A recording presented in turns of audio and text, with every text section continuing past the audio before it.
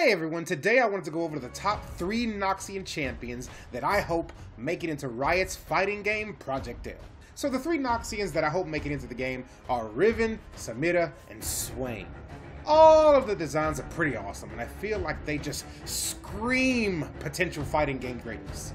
Samira is essentially a MOBA version of a Devil May Cry character, and Riven's busted ass moves basically make her a fighting game character already.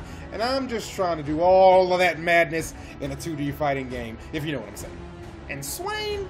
Yo, Swain just screams, I'm the final boss, and I'm 15 parallel universes ahead of you. You can't hope to beat me with my insane bird demon magic.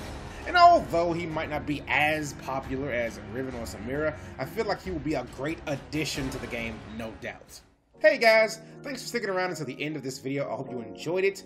Next region of characters I want to make a video for will be Demacia, and I hope to see you guys there.